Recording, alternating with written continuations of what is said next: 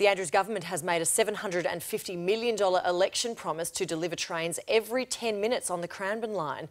It came as trains returned to Mernda for the first time in almost 60 years today. The new rail extension giving commuters in the outer north almost 1,000 weekly services to the city. Jade Vincent has the details.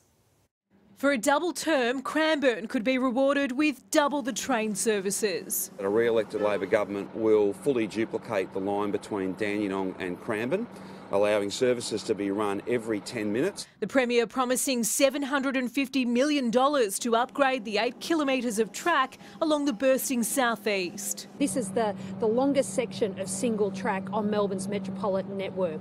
And the problem is with the single track, it causes congestion, it causes delays. Construction would begin in 2021 to be completed by 2023. It's been moderately reliable for me.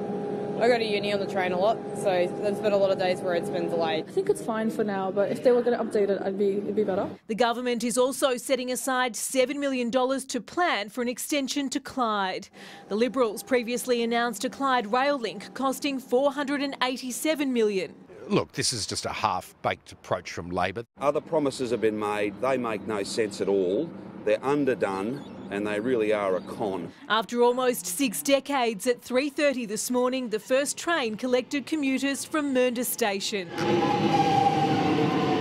providing passengers in the outer north with almost 1,000 services to the city each week from 3 brand new stations.